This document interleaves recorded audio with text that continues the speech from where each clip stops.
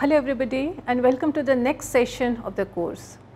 Let us discuss what are the research strategies do we have. In the previous sessions we have already seen what are the different stages of research process, and in the last session we have also seen how to identify a problem statement, and we have discussed review of literature for that. Today let us discuss what are the various research strategies that are available with us, how to choose one, and once we have chosen, what is implication of the same. By a research strategy we mean a general orientation to the conduct of the research. We will also talk about one more concept today, that is theory. Why? Because theory and the research strategies are interconnected. So let us define what is theory. Theory is an explanation of observed regularities. For example, Maslow's hierarchy needs, it is a motivational theory.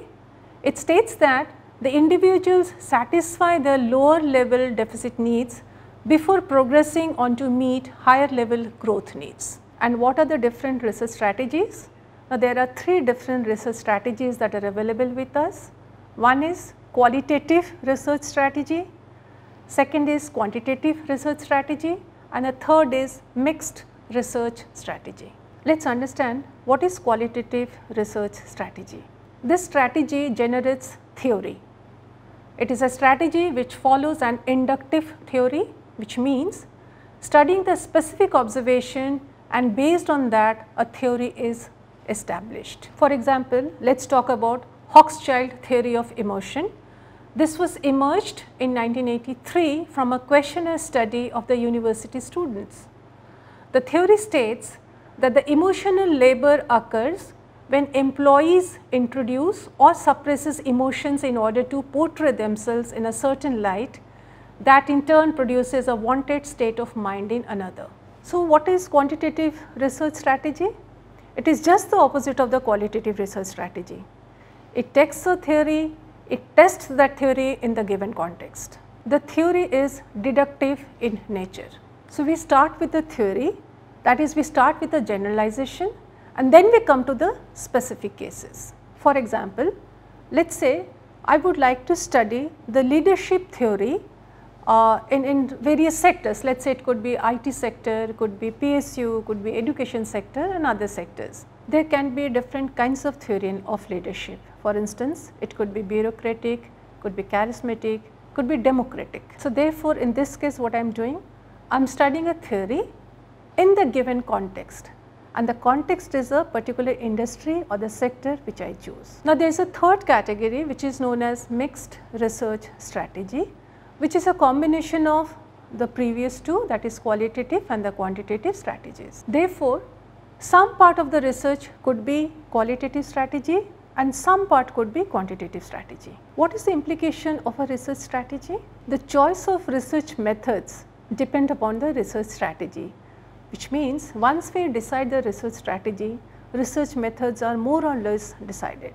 Let us find out some of the tools or the methods that are available for both qualitative and the quantitative research strategies. The most popular methods to collect the data for the qualitative research are interview, observation, documents, studies of the documents and the case studies. Ethnography is one of the methods where the researcher joins a group and listen to the group's views to gain an appreciation of the culture of the group.